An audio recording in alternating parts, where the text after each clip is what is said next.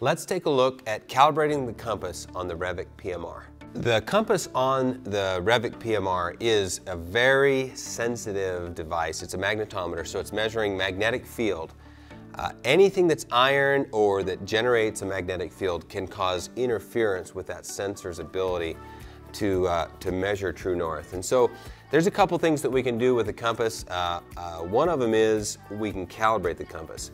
At the factory, every scope goes through a huge QC setup process, and we are calibrating the compass to true north at our factory. So once that's done, we ship it to you.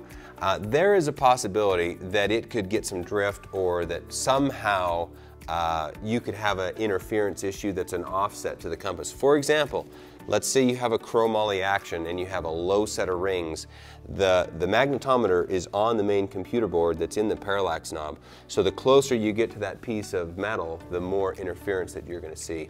So one of the things that's really important is to understand that if the compass isn't working right, you may have to offer a recalibration. And the routine is very simple.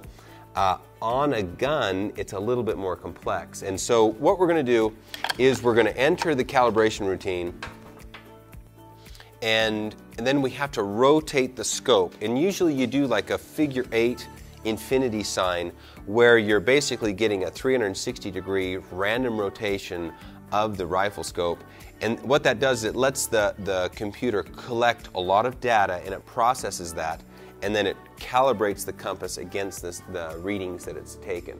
So once you enter the menu, you have about 3 seconds to get ready, and then you have to make your motion for 10 seconds, and then it's calibrated, and then you'll be back in business. So let's go through that routine and then calibrate the compass on this device. So I've taken my bolt out so that we're super safe when we're spinning the rifle, but what we'll do is we'll power on, 3 seconds and hold, and then to enter the menu, you just press, short press gets us in navigation, and then all we have to do is go right one menu, and that puts us in that vector area. So compass calibration's on the bottom, and as soon as I hit enter, it says calibrate begins in 3 seconds.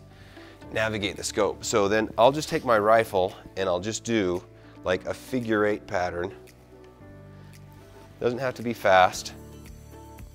And I'll just count to 10. Actually, maybe I'll just count to 12 just to make sure I get enough.